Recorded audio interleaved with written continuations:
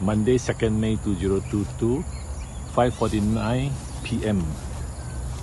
It's a Tuesday, day after Labor Day, and this is Yio Chu Kang Crescent, which is near the Seletar Simpang Kiri River. As you can see, this river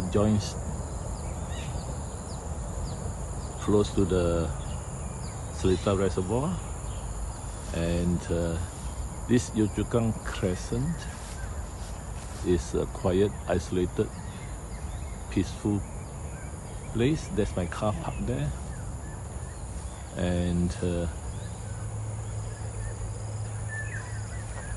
nobody ever comes here except cyclists and some joggers. But today, and now it's very empty, and you can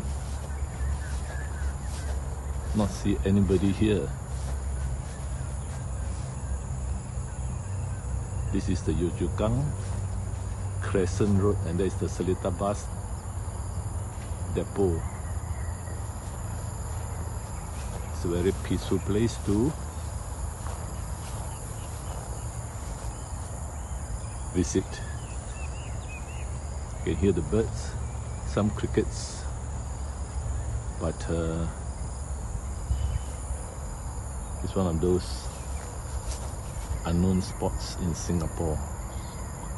Other spots you would have crowded tourists and cyclists, but here it is practically quiet.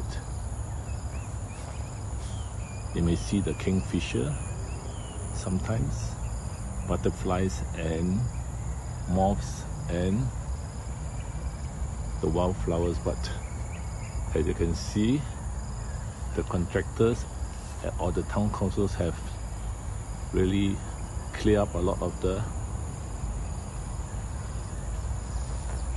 wild plants. Before the COVID, the path here was just about maybe 10 feet. It's about here, but now they have cleared most of the wildflowers and plants, and so it becomes very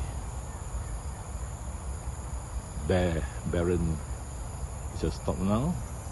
Just enjoy your view of the Seletar Simpang Kiri River and the secondary forest. Have a good evening. Tuesday, May 2, 2022, Singapore. Soon this area may be developed and you won't see any of the secondary forest. That is where I take most of my photos of butterflies, birds and moths, but now they are all gone as developers and the town council has cleared most of the fringes of the secondary forests. That's where the cobras are said to be present, but I have not seen it for 3 years. Shall stop now. It's getting to be setting, sunset. Have a good dinner.